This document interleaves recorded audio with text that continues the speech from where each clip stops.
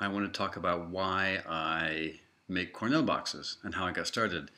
I actually got started in 1998 because I was doing cabaret and I wanted to decorate my dressing room. And I decided to decorate my dressing room with the text from the story, the Berlin Stories, to kind of stay in the character.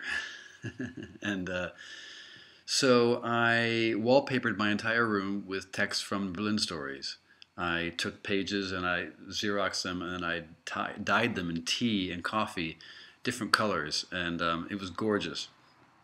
And so I was kind of living in a giant box. And then, who was it? Jennifer Jason Leigh and John Hickey were leaving the cast, and I wanted to make them a farewell gift, a very nice farewell gift.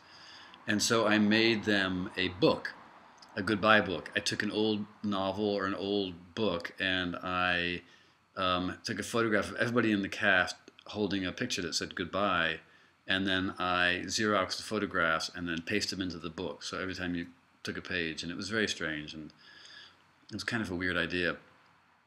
And it was after that that I got the idea to make the boxes.